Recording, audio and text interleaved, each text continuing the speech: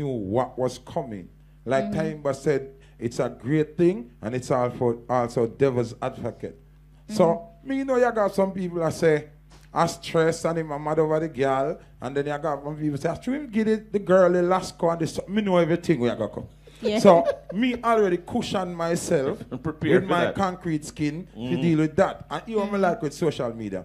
Same way somebody can come to someone and talk their mind to me, to my page.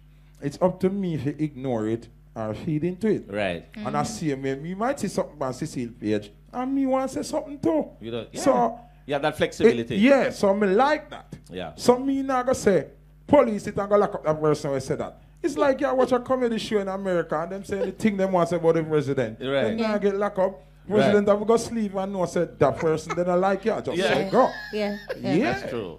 What's your take, Cecile, in terms of just people on social media being able to say anything at all? You have some people calling entertainers a pedophile without no verification, no justification. That is damaging to your career. You have people saying all sorts of things that this person is X or Y without no validity to the thing. But just because I can say that, I'm just gonna say it.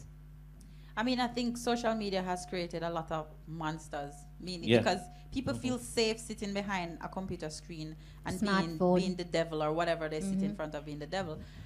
That's fine. I think as long as it's not like threats, physical threats, that should be policed. If somebody, I think they do this in America, depending on what is being said, that should be policed. But yeah, depending on how bad it is. But apart from that, people can say anything they want to say. What I don't like, if I'm in the mood to respond, then I'll respond, and I can respond however I feel like. Some people might say it's a waste of your time, whatever. But if I feel like putting somebody in their place, as long as that's not taken from me, I'm a seat, I'm if you for cuss your back. I don't like when people say, "Oh, you should know better." No.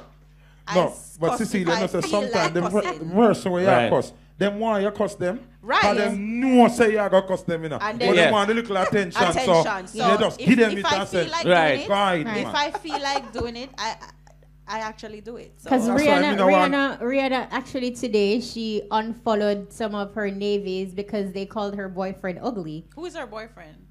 I'm Travis the white Scott. youth, Oh, I somewhere around one part. So, yeah.